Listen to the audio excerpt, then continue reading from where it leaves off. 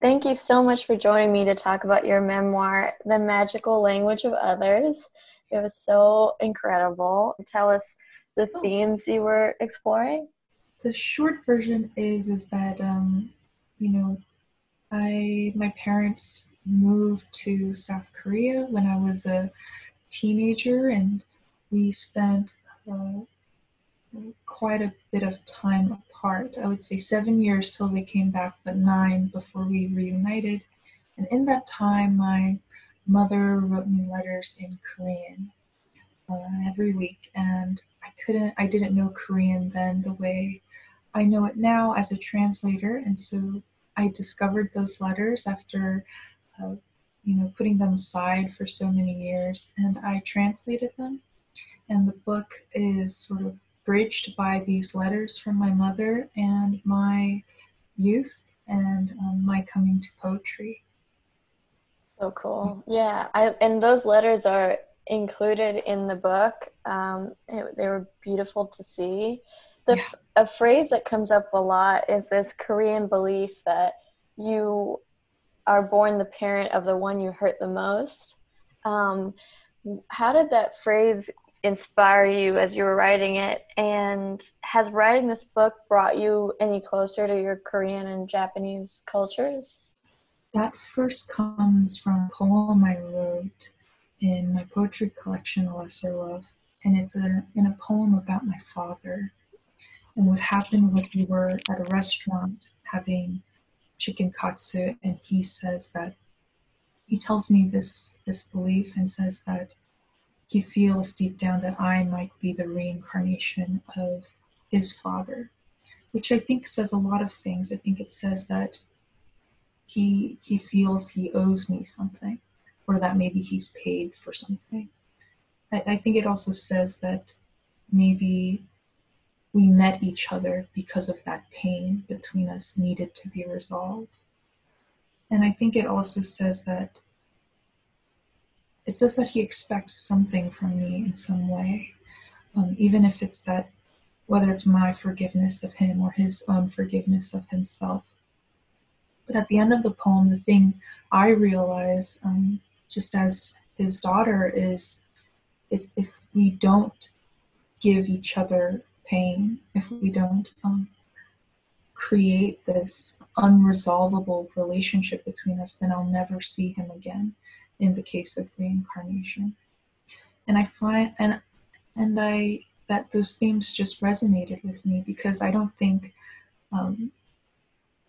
uh, I don't think reincarnation is something to think about in one tone. Or it has so many shades to it, and there's there's separation and there's reunion, and I think in terms of how it works in the memoir is that it is the first line of the memoir because it says that our lives are all entangled, Mm-hmm. and they've been entangled since before we were born. And the living of these lives, of my life, is going to become a way to unentangle this entanglement. And whatever I choose to do or decide now has an effect not only on the future, which we understand, I think, but on the past. There's something that is done for the past in my present. It's really interesting. And I think there's a lot of Han that comes up. I don't think I ever directly say it, but it's something that was, I almost used it as a way of writing the scenes or getting to the emotion of the scenes was Mm-hmm. Han. And Han is sort of this considered untranslatable, inexpressible sadness. Um, and and it's much more than that. But the thing I want to add to that is it's also the gap between whether something can be resolved and not resolved. And that gap is really where these stories and these lives exist, I think. For sure. I love what you said about that phrase. I think that's going to stick with me that if we don't want to have pain between us, then we can't see each other again. I think is a beautiful way to look at it. Um, And I think that was why I liked your memoir so much, was because I think that's, for some people like myself, it's kind of a hard lesson to learn, that you can feel pain with someone and still have extreme love for them and all that they are.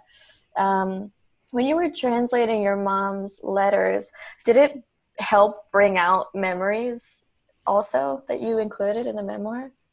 It's so interesting because so much of the letters were translated during the events in the memoir. Mm-hmm. So there's this, when I believe when I go to the writing retreat with my mother, I'm still translating the letters. Mm. When I visit my parents' new house, I'm still translating her letters, and I'm still working on the memoir when I moved to Alki in West Seattle. And so what's interesting is when we put the time frame of the memoir against sort of what's going on in my real life, there's this cross hatching effect. Mm-hmm. It's all sort of happening at once, which is really interesting because it's so recent, and up to the very end of the memoir is so close to when I was finishing the memoir. Mm-hmm. Makes sense. Mm-hmm. Um, the way time works and the way the translation works, it's so slow in the beginning, and then it all speeds up in the last 2 or 3 chapters, so that I finish the translations in the memoir, and I'm also just like finishing this point in my life. But sort of getting back to what you were talking about, I think when I was translating the letters, the things I remember the most have to be reading them for the first time Mm-hmm. when I was in my adolescence. And I think some of that made it into the memoir, but I think that's what it was. When I was translating the letters, I was also seeing myself reading them and remembering some of the lines. And now it has this new meaning to it I didn't understand. And now I can read between the lines, whereas I couldn't before. And in terms of the emotional weight, I think I recall how much these letters meant to me, and whether I could read them or understand them fully, how much just having them near me how it meant so much. Yeah. Very cool. I loved this section about you going to Japan to learn to speak Japanese. And you wrote about how you didn't feel alone for the first time being there. Do you feel like when you're speaking another language or when you're translating, like different versions of yourself come up, or is it just all the same person? Wow. Yeah. I've been thinking about this, and I think the honest answer is I don't quite know. Mm-hmm. But where I tend toward, and whether this answer might change, is that I don't feel like by learning another language, I'm becoming different. It's more that I'm accessing a part of myself that was unrevealed. Mm-hmm. It's like I'm becoming more whole. And those parts that are revealed through learning another language they're in fact myself. They just weren't easily seen. Mm-hmm. And that's why I think learning a language is so, for me, it was just so vital to understanding who I was and my place in the world. And I think it's also part of why I love people who love books and writing and who love to read and who can write in other languages, or who translators. I think there's something really magical going on there. And in terms of just the moment in Japan, I was coming from Davis, and my high school at the time, there was not a lot of students that I could connect to like me. And when I went to Japan, I was with Korean Americans, I was with Koreans, I was with Korean Japanese, Chinese. Um, there was a sort of diversity in a way that was still new to me. And so having a learning environment as well as having that diversity, it was new and welcoming, I think. Definitely. What also makes your memoir special is you include all these scenes that you couldn't see firsthand. Like you describe your maternal grandmother's early life in South Korea and your paternal grandmother's coming of age in Tokyo. And I read in an interview that you did that these family stories had kind of become bedtime stories when you were little, and that Mm-hmm. you realize that those bedtime stories sometimes ended in a tragic way. Um, I wondered, I know you've been asked this before, but I just find it so interesting. What were kind of the sources that helped you piece together scenes that you weren't there for? And how did you kind of talked about this, but how do you add feeling to those, like tap into the feelings of those scenes? Yeah, definitely. I So what helps me a lot is my method of research for Han.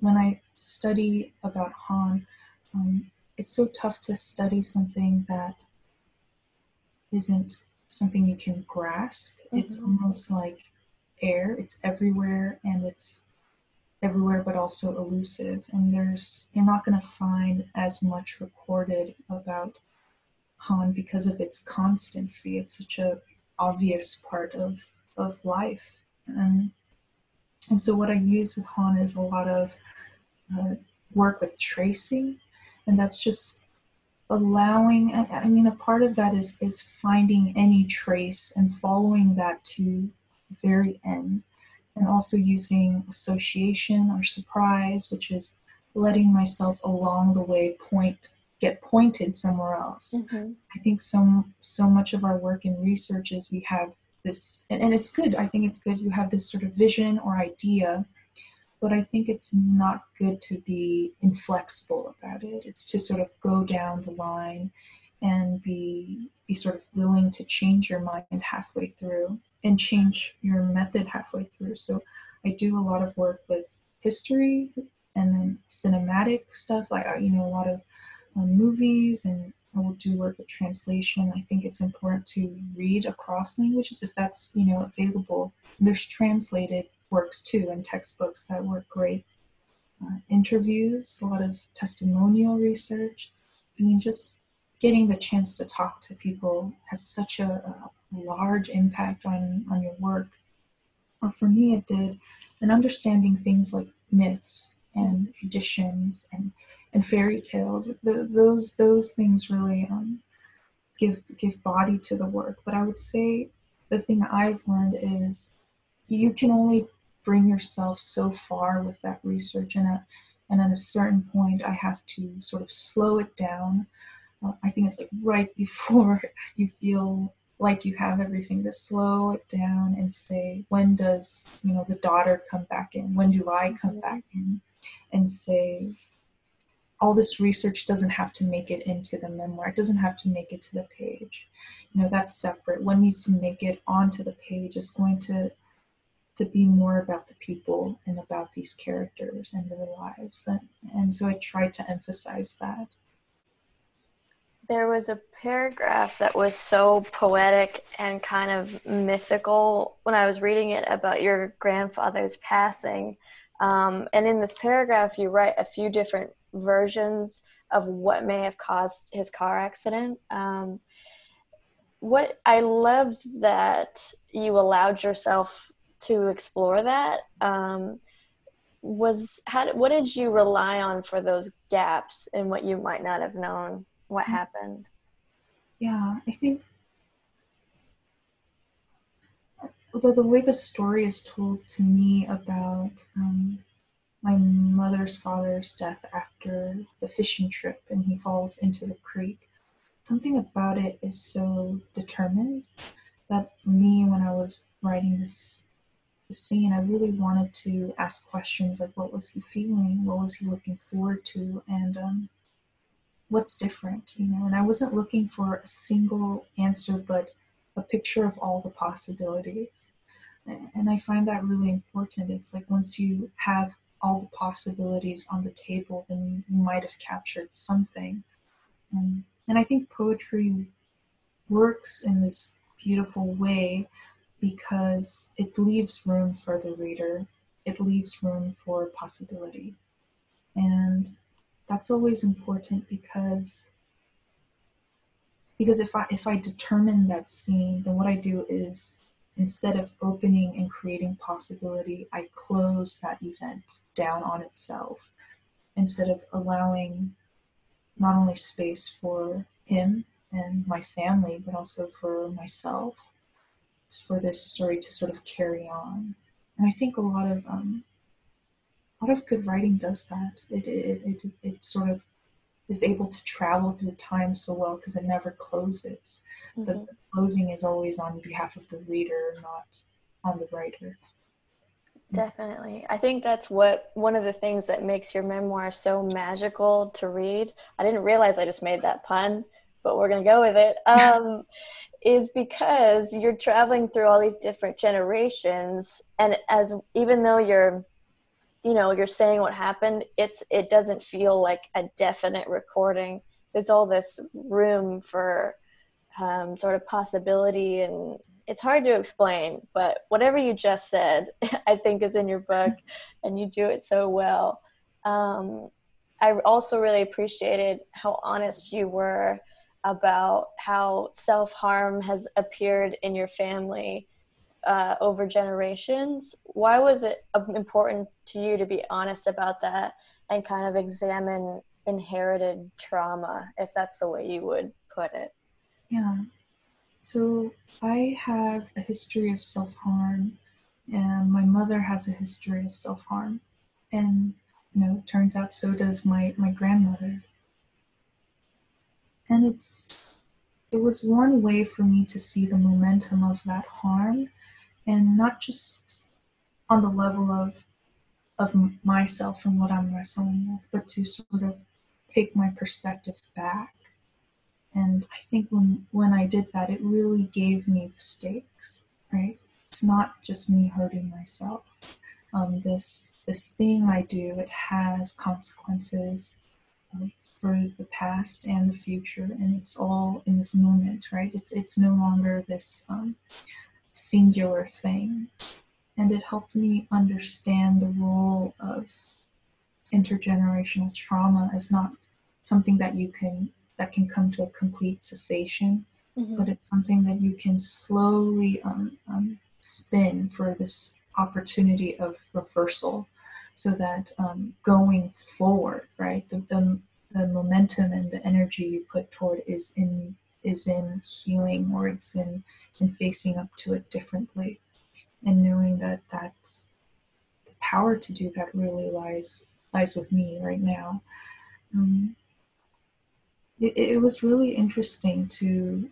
I don't think I meant to at first, but that's where I was led to in terms of the heroines, and I guess there's a lot of caricatures of heroines, but I think this they are heroines, but they're also just full and complete people who have hurt themselves and have also done things with regret, and then they've felt extreme sadness and had issues with love and issues with identity, but they're also still heroic, right? There was just this part of me that wanted to see them whole. Yeah. For sure. I think as your reader, what I took away that I found so helpful was I feel like when we're trying to write about, if we're drawing from family experience, or we kind of, or at least I do this, I end up getting trapped in the looking for answers thing. And I think that can put a roof on it. And so what I appreciated so much about your memoir was that there can be kind of this unknowing quality and this like ungraspable quality, if that's a word, and that that's okay, and that you can just write your feelings towards whatever that is, which is a valuable lesson for me. Which is kind of contradictory to what I'm about to ask you, but when you were going into it, did you start with questions, and did your perspective on your mother or grandmother change after doing all this work? I think one clue to that might be the way I organize the chapters. Mm-hmm. So if you look at the chapter with when I'm visiting my mother in Pundam for the first time, we end that chapter with her asking about her own mother, you know.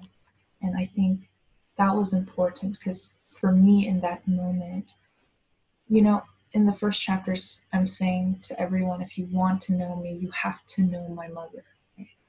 And my mother, I go to my mother, and what my mother is saying to me in that moment is, if you want to know who I am, you have to know my mother. And that is in the very, the following chapter is the chapter with Jun and Lee. So we not only go back into the story of her mother, but we're in her mother's perspective. I think the same thing occurs with the chapter when I'm in Japan. I go there searching for community, and things go a little crazy. We're all sort of young, and we have these ideas of the war and what happened. And you might think, what is she doing here? What does this have to do with everything that's going on at present? And what follows is Kumiko's chapter. It's about her story going um, from from Japan to Jeju Island to mainland South Korea, and then later to the United States. It has everything to do with everything. And so I think the way I organized it was I would let the questions lead me to what the next Yeah. chapter should try and discover and explore. And the way the book is organized is the order in which the chapters were written. And I think it's thought that I sort of wrote it separately and then put them together. But it was really the way my mind was working, and it made sense to me, so I wanted to keep it that way. Yeah. So cool. Well, thank you so much for taking the time to talk with us today and being a part of our series. Yeah. This is your beautiful book. Once again, so amazing. And yeah, thank you so much. Thank you for taking the time to read the book, to be so open to it, and to conduct this interview, and just remind me and hopefully everybody that writing is a form of learning. Writing is a form of research. It's a lot of I don't know, and that's great. Like that's totally okay. And what comes out is we still might not know, but we get to sort of share our emotions and experiences, and that's like just beautiful on its own. So thank you. For sure. You've given me hope and inspired me, and I appreciate it. Have a beautiful rest of your day. Thank you. Thanks, Danielle.